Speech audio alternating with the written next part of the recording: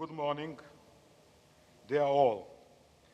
In the informal meeting of European Union Ministers for Sport that we are going to start in a few minutes, will mainly address the major issue of sports contribution to the European Union economy.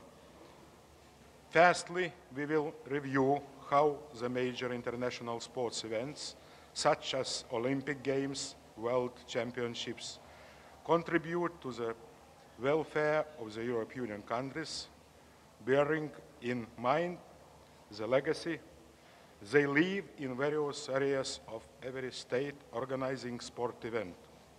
In the second session, the issues of the general contribution that the sports sector makes to the economy of the European Union will be discussed.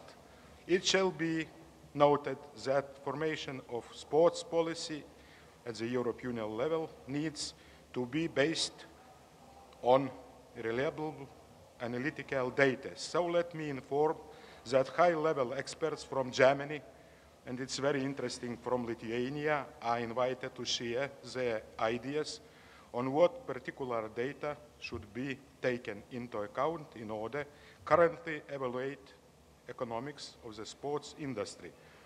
To conclude my short introduction, let me stress that both mentioned topics illustrate the most important priority of our presidency of European Union Council for the field of sports, namely the strengthening of the sports as a sector. Thank you for the attention. Thank you very much.